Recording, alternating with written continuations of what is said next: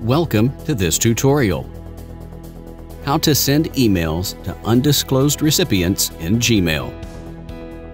Open your web browser. Go to Gmail and click on the Sign In at the top right. Type your email in the text field and click on the Next button. Enter your Google account password and click on the Next button.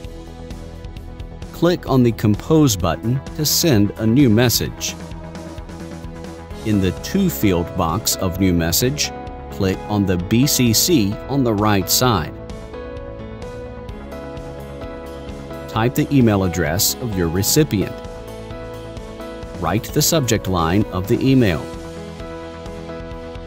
For demo purposes, I am copying and pasting the subject line in the message box. In the BCC field, you can add one or many email addresses of different people. Click on the Send button at the bottom. Let's see how a recipient will receive this email. I'm going to sign in by using my second email address and password. See, I have received an email from George Brown. Let's open this email.